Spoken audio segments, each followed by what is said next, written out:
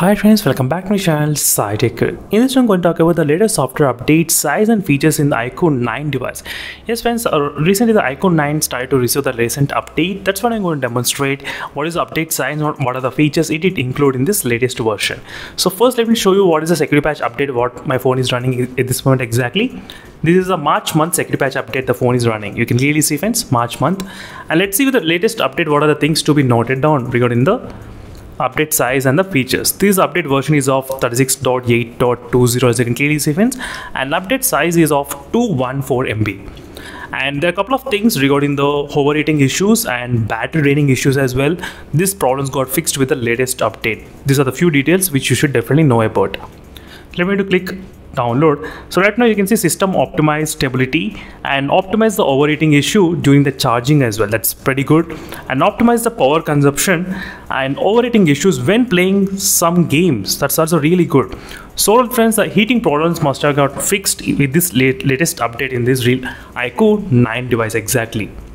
So because Snapdragon 888 Plus processor will definitely have slightly kind of heating problems, but overall with this latest update the problems must have got fixed. Let me know in the comment section below how many of the users are using the iQOO 9 device right now, and definitely I'll try to do a lot of testings on the iQOO 9 device friends in the next upcoming days. I was slightly kind of busy, that's the reason I did not upload much videos on the iQOO 9 recently, but I'll try to do the side-by-side comparison with other smartphones. So stay tuned for those videos in case if you're interested. Right now this update gonna take some time. You can clearly see it will definitely take some time as well. Right now as you can see it's been 2 minutes and 45 seconds kind of time, and still the update is kind of going on at this moment in the iQOO 9 device. So as soon as possible try to do the demonstration using the heating test as well, whether the heating problem got decreased or not in this device.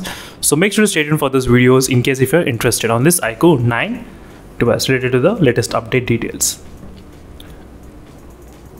So finally it did finish around 3 minutes and 22 seconds of time. You can clearly see 23 seconds, not bad.